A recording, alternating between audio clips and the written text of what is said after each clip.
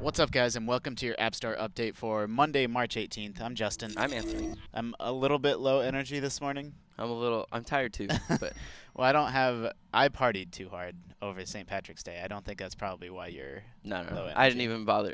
I forgot that yesterday was St. Patrick's Day. Yeah, I did the opposite of forget. This is the App Store update, so as always, the App Store update compiles the game, launches, price drops, and updates for any given period.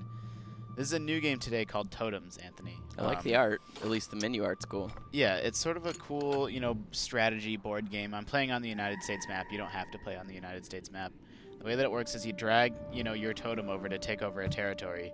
And if someone, and now the AI is taking It's like their Risk? turns. It's a little bit like Risk in that it's territory control, but sort of the thing is, so these are all monkey territories over here. And if I had a monkey, let me see if I can swap my tiles out and get a monkey. If you place like a matching totem, You get more guys. yeah, you take over that chunk of territory. So it's like, I have How do you know what? I have an elephant. So if I lay it on these elephant territories, then I take all 3 elephant territories. How do you know if it's a? Like the icon. I know, that's but on I'm it. just saying it's not on all the tiles. I guess. I mean, it is. It's just the ones that were taken in previous Ah, turns. okay. So you see on the East Coast, there's those 3 elephants, and then the most recent one laid was on the top. So But it's he has like, 16 there. yeah. So it keeps getting like the territories grow bigger and bigger and bigger as people take them over, and then someone else lays a tile and Wow. takes over all of them, and then it becomes like a strategy game of like, if I had an elephant, I would probably not want to use it right now. I would want to save it till I'm closer to the end of the game, and then try to capture all the territories at once. That's basically it. It's cool though because now all those territories are connected. So if you put a bear, you get all of those. Yeah, you would get all of those bears. So let's take this bear. But see, here's the thing. Like, someone's probably going to take it before the end of the game. Because like, yeah. I might have wanted to sit on it until closer to the end. We're not going to play through the whole game. That's basically it. There's not really a campaign mode. There's not really a... It's 99 cents. It's universal. I think, actually, we better make sure it has multiplayer before I just say it has multiplayer. Sure seems like a game that would benefit from having multiplayer. Yeah, I mean, playing against the AI would only be so much fun, right? Yeah, so it's got online multiplayer. Okay. Yeah. So, Seems okay. Yeah, exactly. I thought it was totally fine. This is another game launched today. This is one I'm a little bit more excited about. It's a game called Unmechanical. Okay. Powered by Unreal. Yeah. And I think, I guess don't quote me on this, but it might be like on PC and other platforms too. Okay. Yeah, I haven't heard of it, but that doesn't mean anything. It could be out on Steam. Games sneak out on Steam and stuff all the time. Yeah, they do. So it's a physics puzzle kind of adventure game. So far, it's been pretty passive in the sense that I don't think you ever get like any weapons or anything. You're just Sure. kind of trying to. You play as this little hovering robot guy. It's got kind of long load times, but then once you're in the game, it seems to be pretty. Yeah, I mean, I still don't know how optimized Unreal is necessarily. I mean, it can run an iPad just fine, but the initial load times might be a little more. Yeah, I mean, it's on a game-to-game basis. Like stuff like Infinity Blade is fine. So you play as this little hovering robot guy, and where you tap on the screen, like he'll fly to that area. It's cute. And then so far, I don't know if this changes later on, but like this early in the game, all the puzzles have evolved around you have this mechanic of latching onto things. Okay. Okay, he's got a little bit of magnetism or something. Yeah, like so can I not go down there? I can't go down there. And so then that's what you do. You go through the environment and like, you pick up blocks to activate switches, and that thing that I just traveled through is like in checkpoint. Portal. Yeah, like you can't take things with you through it. Aha. So You look like kind of like reminds me of one of the robots from God, Batteries Not Included. Is that what that movie was called? Oh, God, yeah. took you way back. Oh, do you see that? Yeah, something went in there. Yeah. So far there hasn't been much of a story. Like it's told the story through the gameplay. Like I'm traveling through this environment and like, oh, is he shy? Should I check and see if he's in there?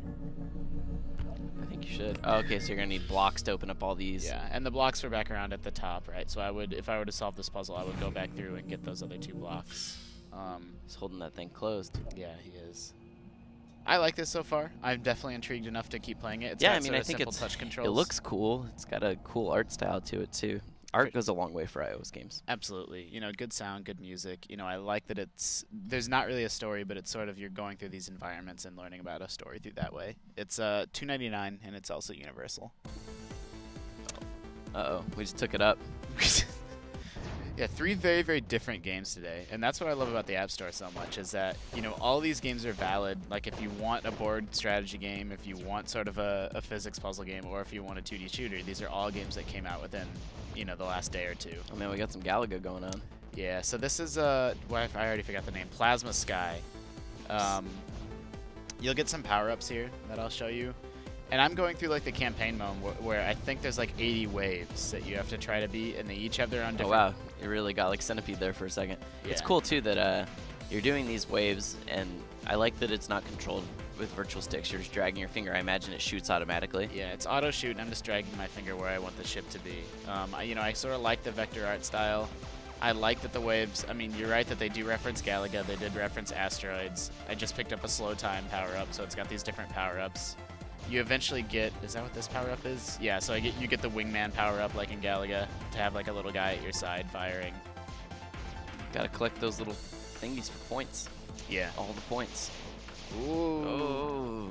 Yeah, and you collect the, you know, it's sort of risk versus reward if you want to collect all the you know, little bonus points that are falling from destroyed enemies.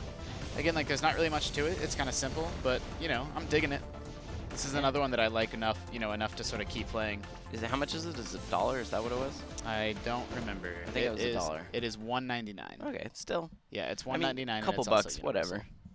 Those are all the game launches that happened today, or, you know, I think I pulled some in from over the weekend as well. We do have some sort of notable price drops.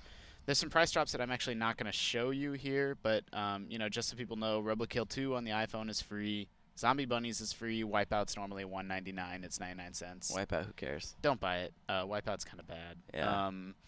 We showed a game last week called Pwn Combat Hacking, where don't be fooled by its terrible name. It was actually kind of cool. And that was $1.99 and it's 99 cents. But let's actually show you a few games. This is a New World Colony, and this is free today. And I expected, based on like the very, very generic art, like I did not expect anything from this, but I'm actually pretty impressed with it. It's sort of a combination of Risk and Settlers of Catan, I guess.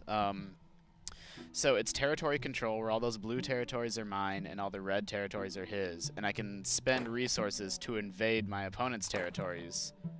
And then, so that's my turn. Now the AI is going to take their turn.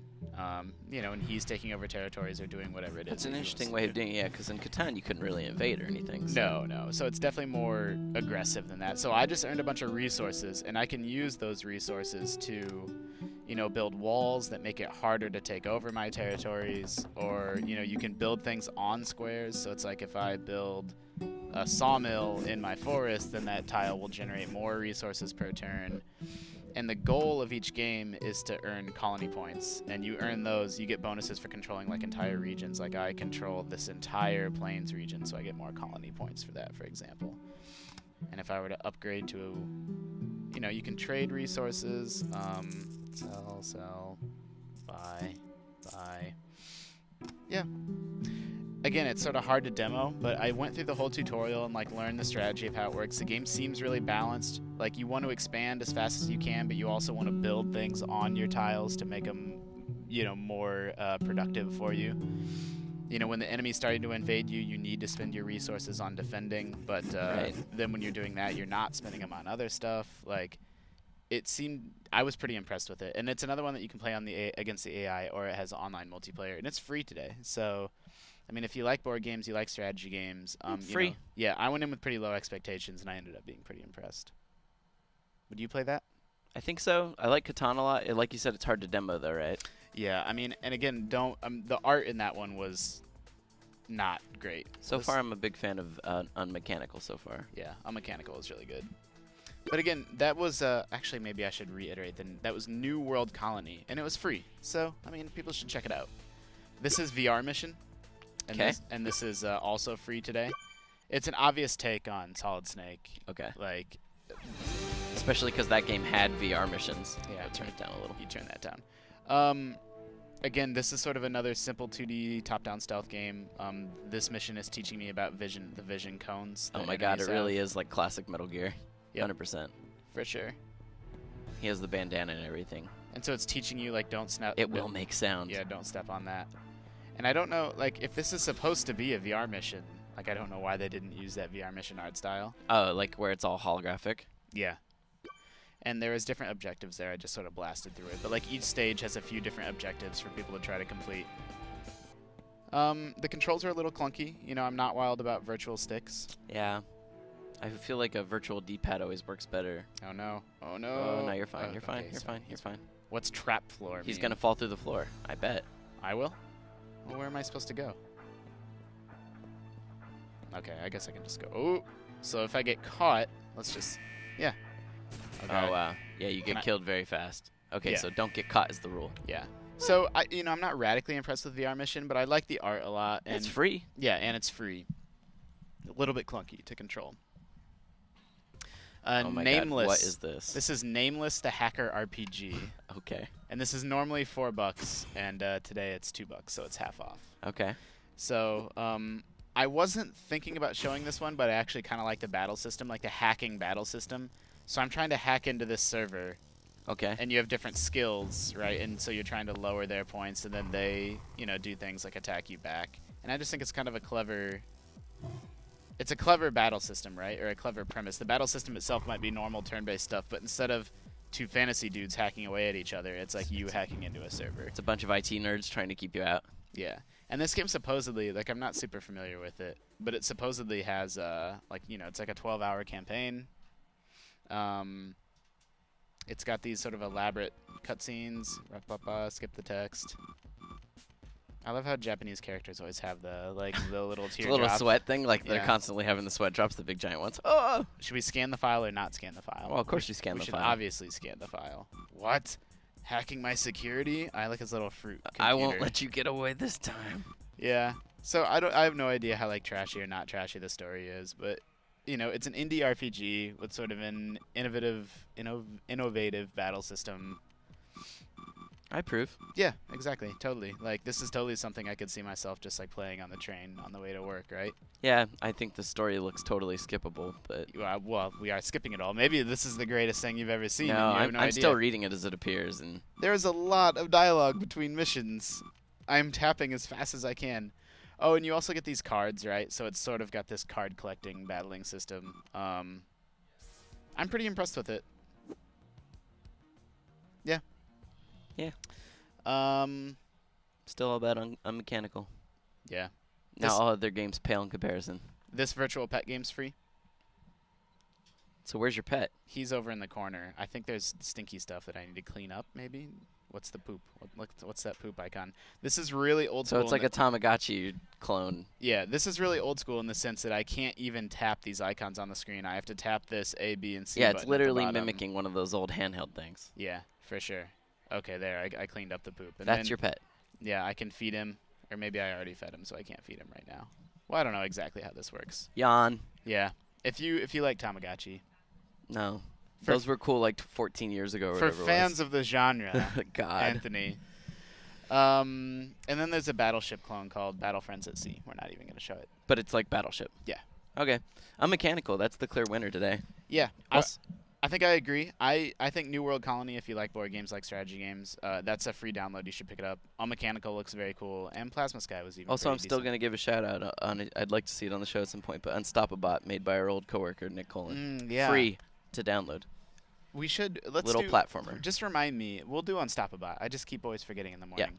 So this has been your App Store update for Monday, March 18th. I always have a little cheat sheet with my date here because I got it wrong like 3 days in a row. Who keeps track of the date anymore? That's what my phone's for. Exactly. So for all the hottest news on these and the other big mobile games, you can keep it locked to IGN.